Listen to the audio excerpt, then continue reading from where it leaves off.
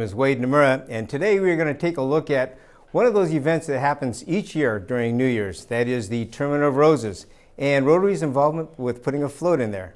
With me today I have Jermaine Yee, Rotarian and a member of the Tournament of Roses. Welcome, Jermaine. Thank you for having me. Being a member of the Tournament of Roses, what is that? So being a member means you volunteer each and every year and you wear a white suit on New Year's Day, and there's 935 of us. Yeah. And your job specific, what do you do with that white suit on? It changes every 2 years, but Okay. This year I'm staying up all night from 4 o'clock on the 31st to the next day at 9 o'clock where I clock out. Okay, Yeah. and what are you going to be doing that whole time? I'll be riding a scooter, making sure the staging area is ready for showtime. Got it. I'm presuming it gets pretty cold at night down there, something that... Yeah. Well, last year was 28 degrees when I left home at 2 a.m. Oh my So, gosh. Okay. Yeah. I do remember. Yeah.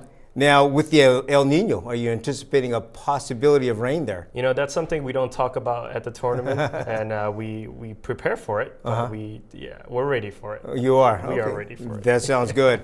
As far as the parade route itself, are there any special things that you have to do to make sure that everything's in place? Do you have to do pre-runs up and down, for example? Yeah, you know, there's a lot of security that goes on. Security forces coming from all over, not only local, but also the federal level to help us make sure that the area is safe. And, you know, especially with an expected attendance about 1 million or slightly under 1 million in Pasadena. Okay. So it is a lot of mostly security and securing the area for this, yeah.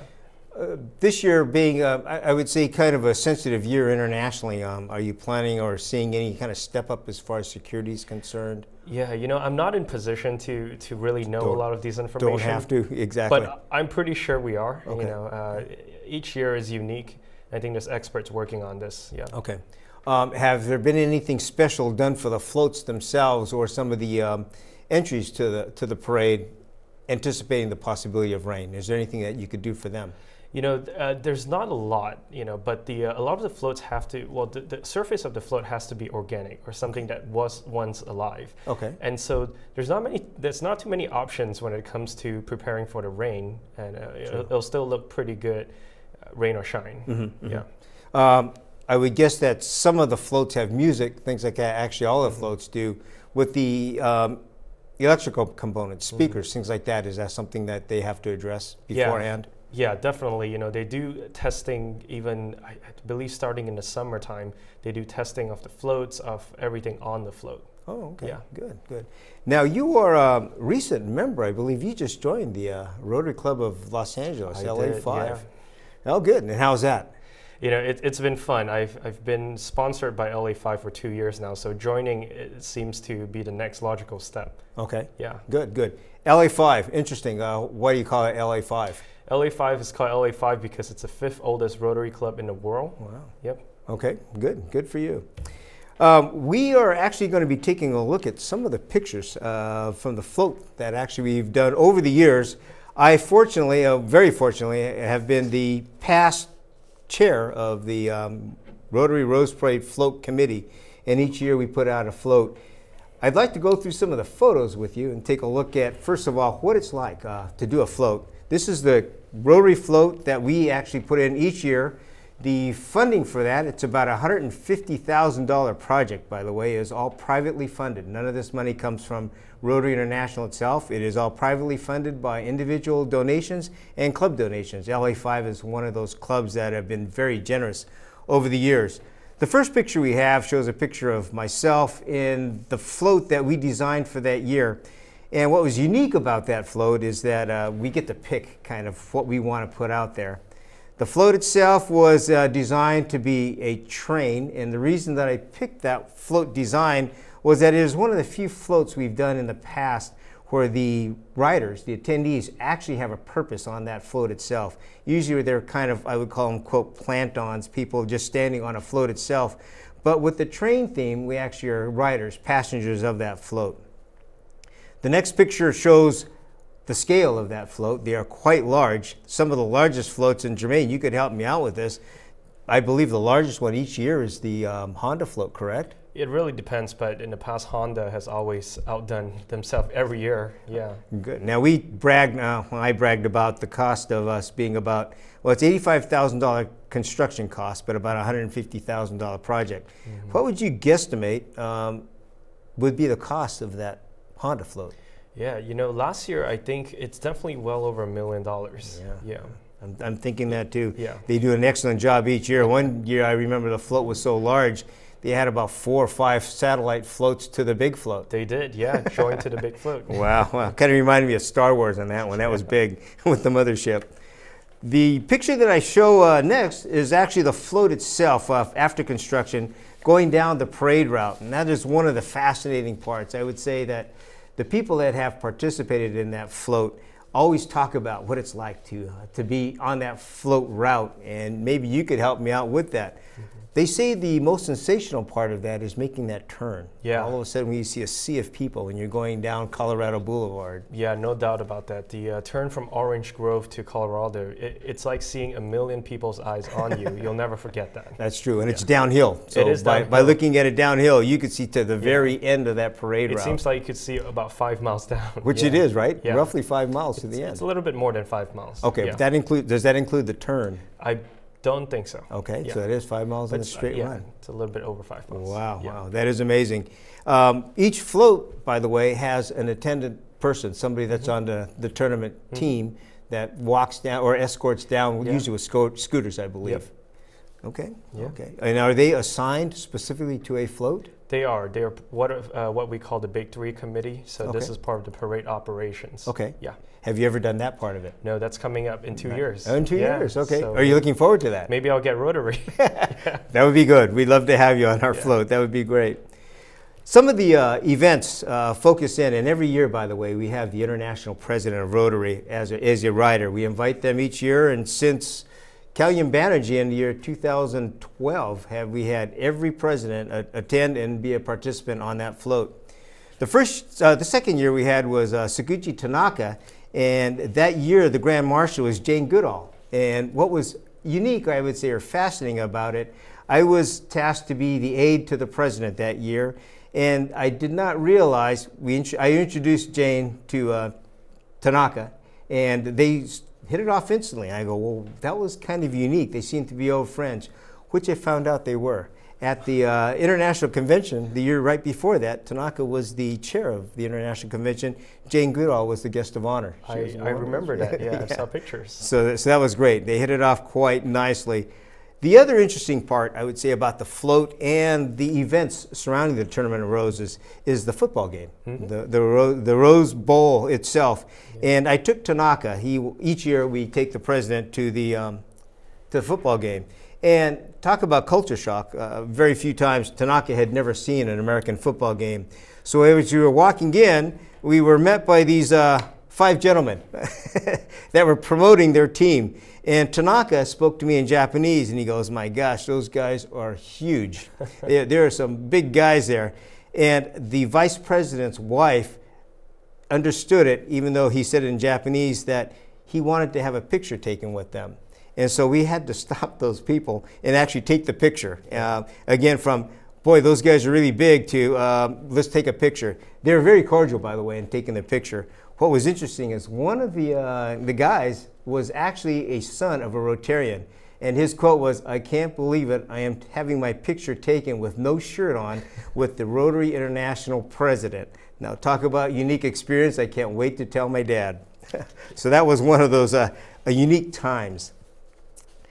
Each year we also do a dinner, and that dinner is in honor of the riders and also the president himself.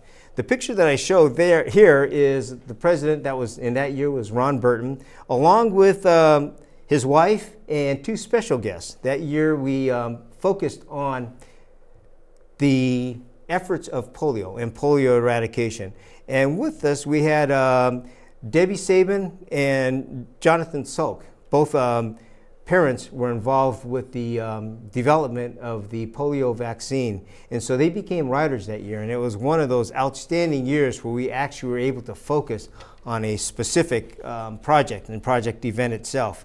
But this next few pictures you should be quite aware of because this is part of what your club does. There's a picture of myself with the Queen's Court, the Queen of the Tournament of Roses, and the princesses. By the way, if you're looking at this picture in the audience, you may note that I may be standing in a hole. I'm really not that short, but they really are that tall. Jermaine, you get a chance every year to work with this team, don't you? Yeah, I do, and this year is the 98th year of doing the Rose Queen. Wow. So in 2 years, we're going to have a big 100 year. And so every year, the Queen and Court will attend a Rotary LA5 meeting, and it's always hosted by Fritz Coleman, our weatherman from NBC. And we have a picture next showing Fritz at your tournament at your club, talking to one of the tournament princesses or queens. Yeah, and Fritz is I think he's an honorary member, or maybe he is a full member of LA5. I believe he's an honorary member, but that's your club, so I guess I shouldn't speak on that. I'm not sure, but he's here maybe twice or three times. I've seen him in the time that I've been here. He does a great job, by the way. He's outstanding, very entertaining live. That guy's quite an energetic kind of guy. I agree. Yeah. But now the Queens and the Court, they're actually high school, correct? Is that the age? 17? Yeah, so it's 17 to 20 or 21. So they could be in community college. Okay. And this year, I believe they're all 18 years old or 17 years old. That's what I thought. Now, last year, I remember they were all 17. That's why I'm kind of surprised you said they go up to 20, 21 years old. I think 20 was the... Is that right? Yeah, it should be. The last 4 or 5 years, I thought they were all 17, 18. Yeah, you know what? So this year, it's all 17, and the Queen turned 18 about 2 days after she was coronated. Okay. Yeah. And that is quite a big deal, by the way. They have their own escorts. They do, yeah. They have their own, I guess, they have their fitting. They have uniforms specific that they wear for specific events. Yeah, so I was lucky enough to work with the court in the first 2 weeks when they were chosen to be on the court. They go to speech training, etiquette training, how to get in and out of a car and speak. And so they're true ambassadors. They go to about 100 to 120 events between being chosen on the court and the Rose Parade. Wow, that is outstanding. A lot of work too for the young ladies. Now, how about their school? Do they have tutors, things like that they have to have?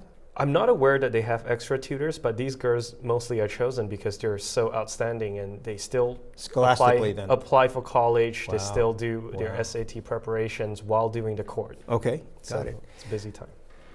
We have a picture here showing Gail Anderson from, I think it's KTLA 5 News. She comes every year to take a look at the float itself and interview most of us each year on that. She's been great. It's been a year-round deal for her, so I wanted to give her a little bit of prop on that, and I hope there's not a conflict of interest with TV Santa Barbara. My apologies if there is. The next picture we show is a picture showing the president. That was Gary Wong and his wife, Karina, and also the vice president. Each year, the president is allowed to bring one of his assistants or aides from headquarters, and we were fortunate to have Ken actually at 2 of our events. So he was been a steadfast supporter, enjoyed having him, does a great job. By the way, I don't know if you realize this, but he was also the chair of Sao Paulo International Convention. Yes, I do, yeah. Okay. One thing that is unique, the following picture shows picture of the president, international president, Gary Wong himself of our Rotary International. Also, we have members and international presidents from Kiwanis, Lions, and the Optimist. And each year, our committee hosts a breakfast that is the only time that these four gentlemen, these 4 organizations will actually get together and meet. They have a private 1-hour meeting, 1-hour session, which we, the committee, hosts along with their special guests and aides and wives. And again, what was shared in these things is private, confidential, but they oftentimes talk about some of the challenges that humanitarian organizations and nonprofits have. It seems like we as Rotarians and along with the other organizations are not alone in some of the efforts that we have. Picture showing Gary decorating a float. One of the joys, I would say, of having the president there is having them actually participate in it. And to let you know, they have all been very cordial, very generous, and they get pretty interested and involved with decorating the float. Gary here was having a great time. Shows him putting flowers on by gluing those on. What the hard part was is that, unless you're really good at it, you're going to get glue all over the place, which most presidents have not had a lot of experience putting on. So there was glue everywhere. I've got another picture here with one handsome gentleman. I believe that's you, Jermaine. Yeah, you know, I had the great honor of hanging out and spending a day or two with the president. I think that's a very cool crossover of the two worlds that I live in. That is true. Yeah. This was before you joined the Rotary Club? This was before, yeah. Okay, so good. I was a Rotaractor at Good. the time. So you actually got the schmooze with the president before you became the and I became very good friends with Ken and Lynn Shippert. Oh, good. Yeah, they've been very helpful in guiding me and introducing me to people. Very nice. Yeah. Outstanding. We have a picture now showing the one of, I believe it's last year's float, and with that last year's float, it shows different riders. And the focus of that theme there was water, safe water throughout the world. And the people that we had on the float actually represented different areas, different countries where those efforts were being made. The following picture, I've got a white coater there. Looks like you, Jermaine. Give him the thumbs up there.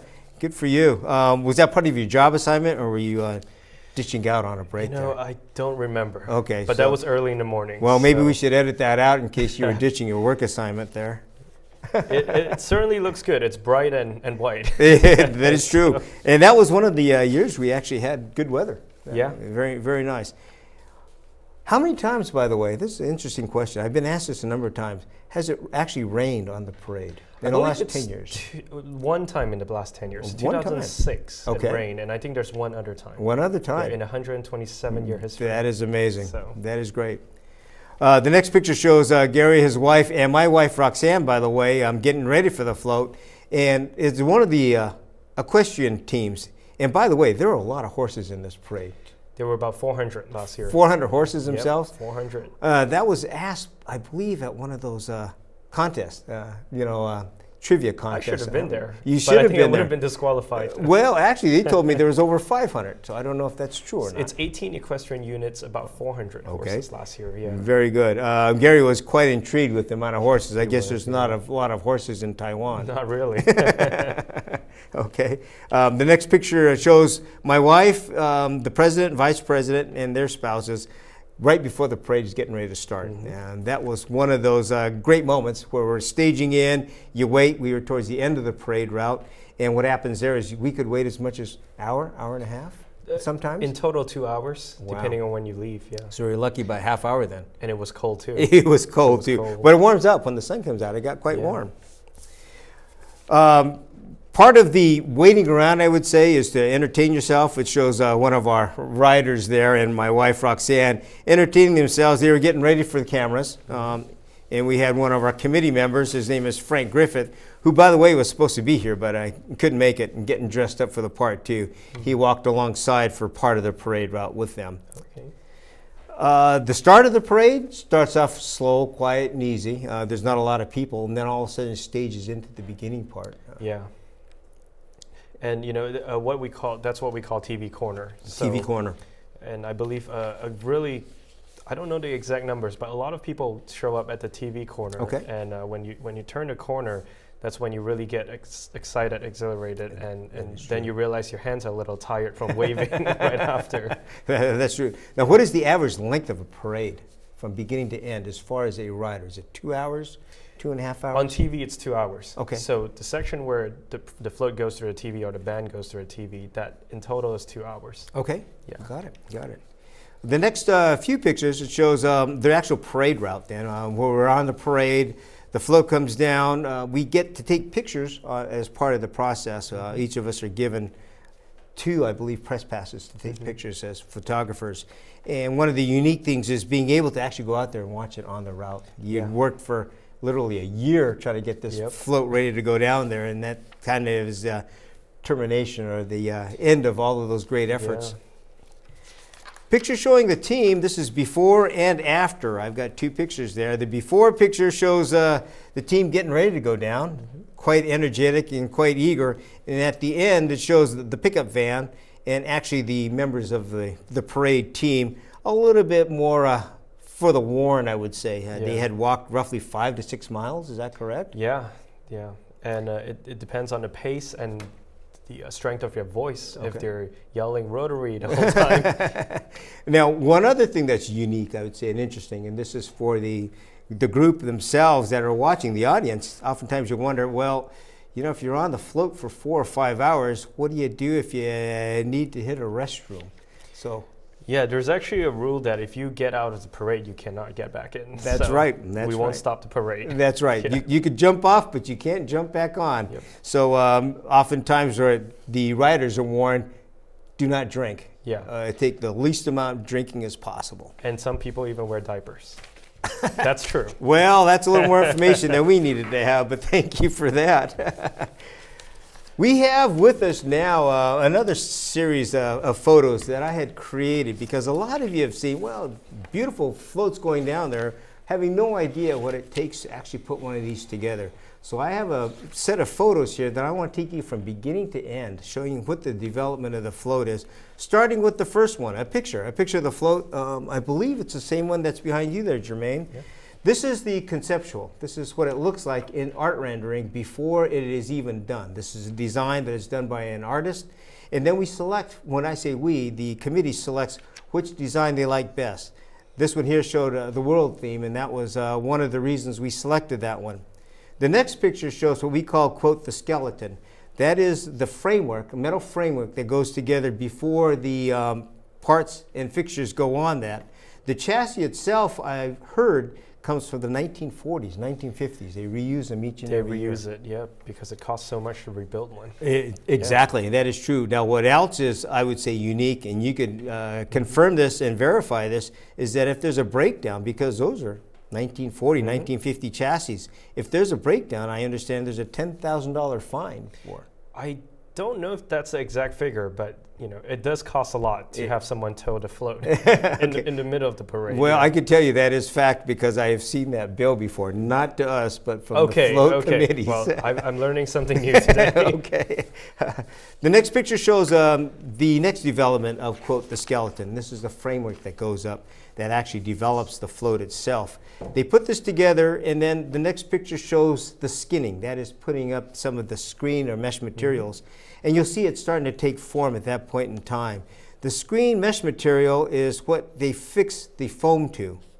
The following picture then shows it being foamed up and colored. The color becomes part of the plan, the design, and each one of those colors would then represent a specific flower, plant, something going on that. And that's why the color theme becomes so exclusive, so specific, because each of those colors will be one different type of flower, seed, or plant. The next picture shows the test run. Now, each year, the floats have to be test run. There is a, I would say, a marshal, a fire group there that comes in there and actually has to certify that the floats are safe for the people. Part of the float design itself is that you have a timed fire exit where you have 45 seconds for every person that is on the float to be able to get off that, to evacuate the float in 45 seconds. Now you can imagine this one was pretty easy, but doing the train, we only had one ladder up, one ladder down with 8 people on that. And what happens on that one, we were fortunate, is that we could kind of put ringers in. We didn't have to put the actual people that were going to be riding that float up there. Yeah. So we got all the young people that we could find because they literally had to come down a ladder, a metal ladder. And so it makes a difference. It makes a difference. We had the last person, which was me, actually have to jump off the float to get that certified. So I couldn't see President Ron Burton jumping off and somebody catching him. That would have been a challenge. Yeah. Some of the intricacies the next picture shows is putting the seeds in. And talk about intricate design. If you notice, the seeds that were put up there actually have a direction. They have to be put in a certain way. I saw this float first go together with people just randomly sticking the seeds on. What happened later on is they tore it all off. Yep. Had to start from scratch again. Yeah. And part of the grading, you could tell me on this one, is that the judging actually has to show that there is no part other than flowers or organic material showing. That's true. Yeah, and the patterns of the seeds all matter. They all count. They really do matter.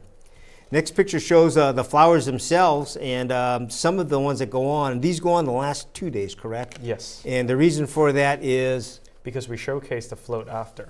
Okay. Yeah. Okay. And there's also an interesting theory why a rose is so expensive during Valentine's Day. It's because the Rose Parade takes up all the flowers in America. Yeah. Okay. Wow, that is fascinating. So these go on also the last 2 days because they're perishable. Probably the dry ones go on sooner than that. The last picture that we show here is actually that float going down the parade route. And that is one, I would say, cumulative efforts that we have showing those floats. And this picture was taken from the grandstands, by the way. Yeah. So that kind of goes through some of the work that we have, some of those parts that we put together for the float each and every year. I wanted to share that with you because oftentimes you just see the float going down, not realizing what it's all about and how those came about. I would like to share with you, Jermaine, or ask you to share with us how you've got involved and how you've enjoyed part of that float. What's special about that parade for you each and every year? Well, you know, I was an intern for the Tournament of Roses, and I actually worked at the Rose Bowl game when the Stanford coach, David Shaw, won and teared for the first time. And, you know, it's a lot of the relationships. I actually joined Rotary because of someone I met through the Tournament of Roses, and you know him. His name is Ken Chung. He was also my sponsor into Rotary. Right. And so the tournament really opened a lot of doors for me, and like Rotary, it's about giving back. You know, a lot of the things we do is about giving back to communities, things like Rotary and City of Hope and things like that. So that really was dear to my heart. That is great. Do you have any idea how many floats are actually in the parade itself each year? Each year varies. Next year is 41 and the 127th parade. And I believe we have 22 bands and 15 equestrian units. Wow, okay, good. The floats themselves, I know we are contracted by one of the float building companies. How many are there actually out there? Do you have any idea? The contracting companies? The float contracting companies. I think there are 4 large contracting companies. Yeah. And then there's a number of probably private that build their own. The city of Burbank builds their own. Cal Poly, the university builds their own. Right, right. How many of those are actually organically grown in California? Do you have any idea how many? I don't. Yeah, but that's a fun fact. Always fun fact to find out. Yeah. Well, Jermaine, thank you very much for sharing your time with us, and we sure appreciate that. We look forward to seeing you on that scooter in that white outfit. I'll get pictures of you by the way. Early in the morning. Yeah. I'm excited for early in the morning. Yep. With that, everybody, thank you very much for your time. Now that you have a back view of what it takes to do a float, I hope you get more of appreciation of watching that each and every year. One of the things that we see is that, 40 million people will watch that float every year? It's broadcasted in 82 countries. Right. If you count the territories, it's over 100 in about 50 languages. Well, with that, please enjoy it for the holidays and New Year's Day. Please look for our float, the Rotary Rose Parade Float Committee. Appreciate your time, your patience, and thank you very much for your time and effort. We'll see you again next week.